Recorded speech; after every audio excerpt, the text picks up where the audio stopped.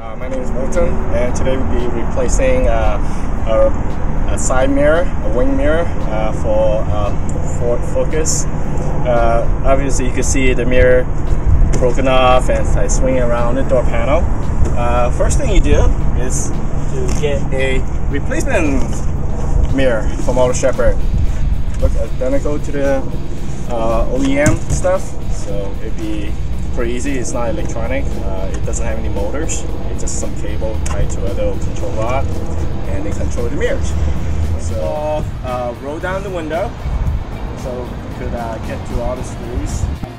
I already removed all the screws on the side, on the bottom, and on the inner side.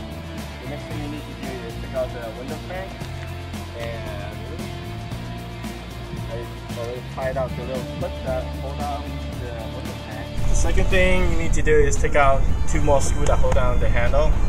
So this is a piece of plastic that just can't cover the screws, so just need to try it out. Came out, and now you need to put a little socket set, 10 millimeter, or make it smaller.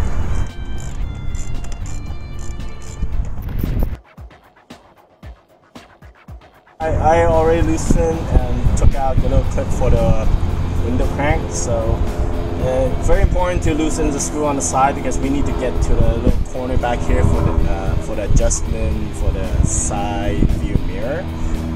So you could pry this open and get to it. So already took out the screw to hold down the plastic for the side view mirror. So all we need is just take it out, like so. And now we're ready to put in the new one. Here's the new one. Okay, so I'm gonna feed the cable through to on the other side. Alright, that's in. Now put in a little gasket for the cable, so the water will go in.